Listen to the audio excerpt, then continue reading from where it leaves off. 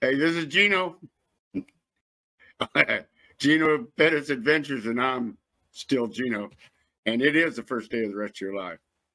And I have my buddy Bill here with me today, and we're going to talk about living happily ever after in Colombia. How you doing, Bill? I'm doing fine. How are you? I'm okay for an old guy. I'm vertical. Great. You're still coming back to 29th. Say it again. I say you're still coming back to 29th. Yes, sir. Yes, sir. Good stuff. Sooner if I can. Well, good stuff. So what I wanted to talk to you guys about today is Bill did a really interesting purchase of some vegetables and fruits the other day, and apparently in a store where he lives, on Tuesday they have a 40% discount on fruits and vegetables. Imagine that. So with that, I'll let Bill help us out a little on what he bought. And it's the whole point of this is to show you the reality of how inexpensive, even without the 40% discount, fruits and vegetables are in our Colombia. Yeah, Gino, it's kind of part of the overall package of how cheap it is to live here. The store that we shop at on Wednesdays is Olímpica, is the name of it. And we have an Olímpica credit card.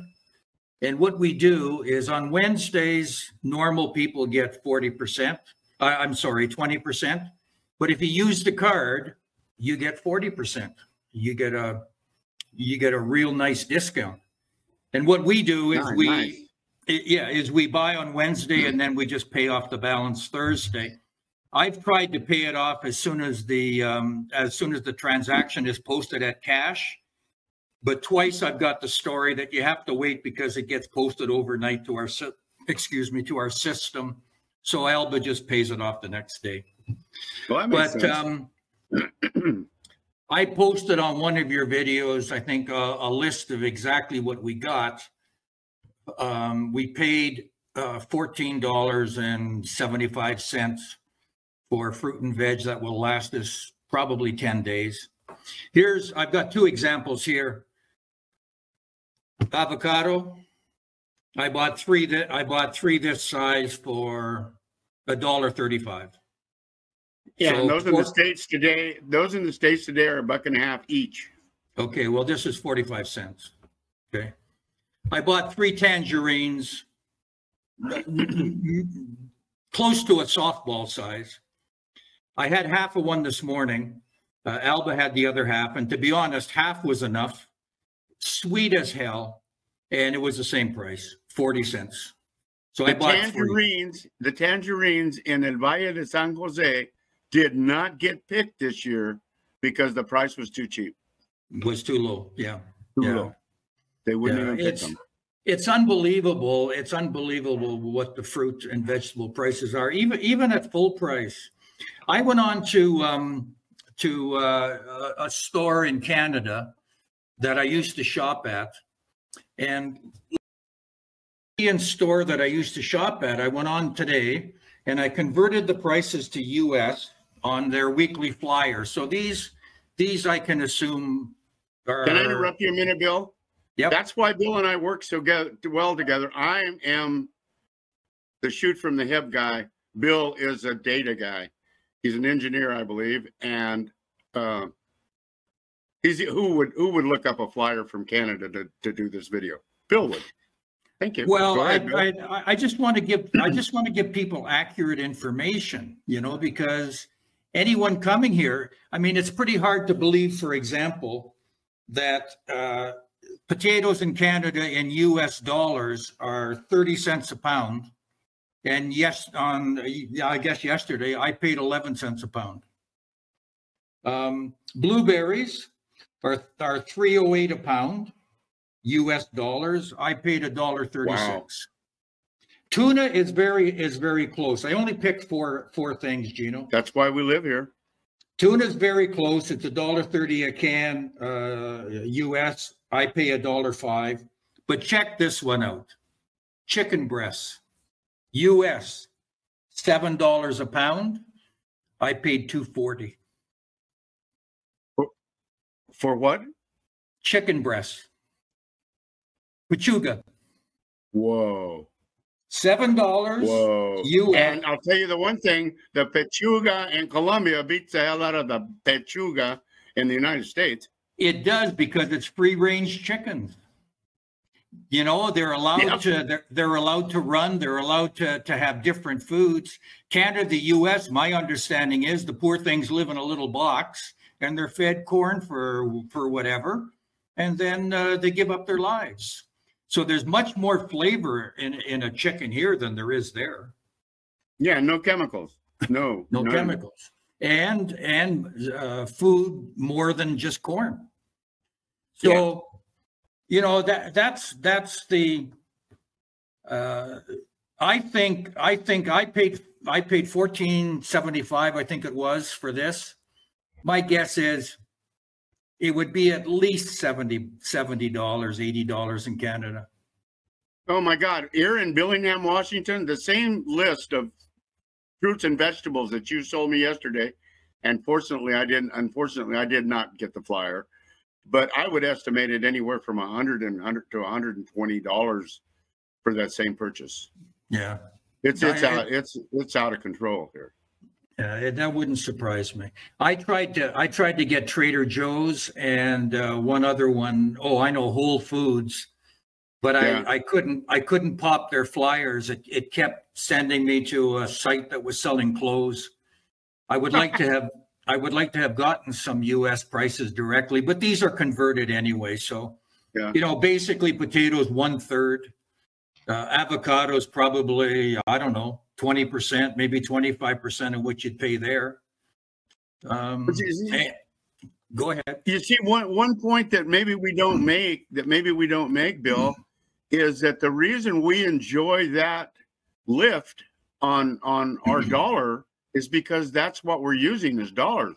The people that are getting their butt kicked are the Colombians, because they're using Colombian pesos, and Colombian pesos are really difficult to make here. So if I put this on another video, the one I did yesterday. If you think you're going to be 30 or 40 years old and come here and get a job and work and be a Colombian, you're not going to like the outcome. It ain't going to happen. Well, I mean, you can get the job if you want to work for $350 a month. Yep. Yeah. No, it's I think it's for me, it's a number one place if you're retired. There's nothing to knock Colombia. In Armenia here, from the south out by the airport to the north section of town, it's probably a difference in elevation of 150 meters. Wow. And there's 3 microclimates. It's warmer at the airport, it's moderate in town, and it's a bit cooler up here. But where I live, it's 80 every day, 60 every night. Yeah. You can't beat it. That's the way it is in Valle de San Jose. It's 80 in the daytime, 60 at night, live happily ever after. Yeah, no air conditioning. We don't even have hot water, Bill. And you really, I don't miss it. I think I'm healthier because we don't have it. Well, your little place in San Gil is beautiful. I really like it. I mean, it reminds me of an English village. It's beautiful. Well, that's great information, Bill. I think one thing that the people need to know is that the shelves are not empty here. No. If you go to a supermarket, they're bulging, they're packed. Well, a lot of the things at Olympica, which Olympica and Exito are the 2 big supermarkets here. I live maybe 3 blocks from an Olympica in a large commercial plaza, very large, American style, open concept. And every day there's, when I'm over there, if I'm over there 7:15 in the morning, there's 7, 8, 9 trucks from fincas unloading their fruit and vegetables. Yeah. And Gino, it's every day. Oh yeah. There's no shortages. I mean, that I know of. I'm sure maybe there is, but nothing. And one thing we need to mention also, Bill, I don't know the difference in prices from Olympica and going to the local farmers market. I think it's much cheaper at the farmers market. And I think the little tienditas are even cheaper than Olympica. But what Olympica does is gives you an American and Canadian style supermarket that you're accustomed to, but you're going to pay for it too. Well, am I correct or am I correct? We generally only buy on Wednesday from Olympica.